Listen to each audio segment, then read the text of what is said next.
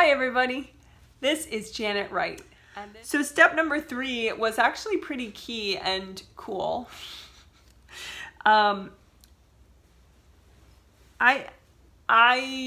figured this out because I was looking at some of the participants and, in the planning stage of my work and before the healing, and I noticed some of the sample people had like a wall up that was limiting how much of the healing energy that I was going to be sending in the healing they were open to, and also how much help from their angels they were open to.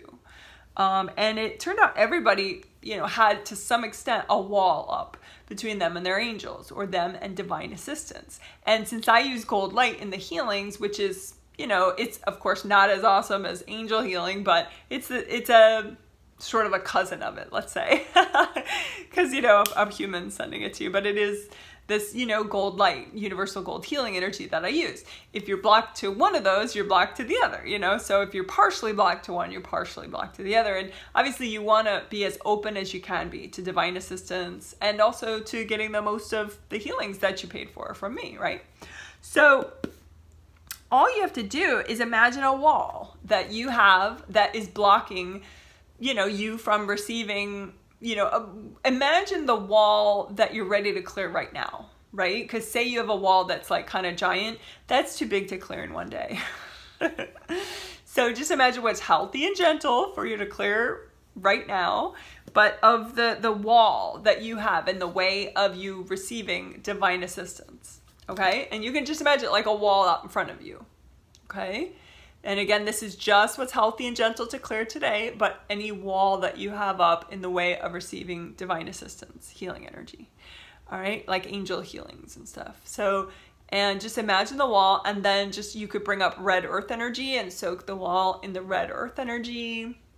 And then gold light, just use lots of gold light, melt away if anybody is corded to the wall or you are, so gold light, just melt away energy cords going into the wall, and just imagine that's happening, and then just keep using gold light to melt the wall away. Like my wall is getting thinner and thinner and thinner.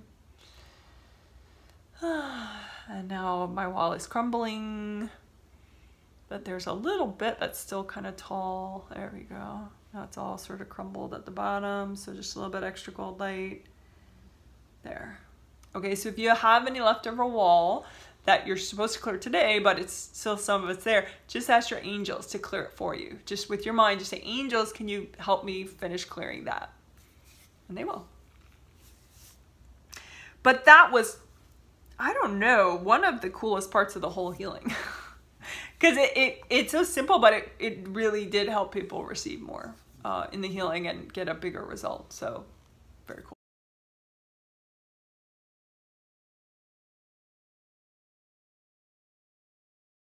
I think you're awesome for learning about energy healing and how it all works and how your energy works. So bye.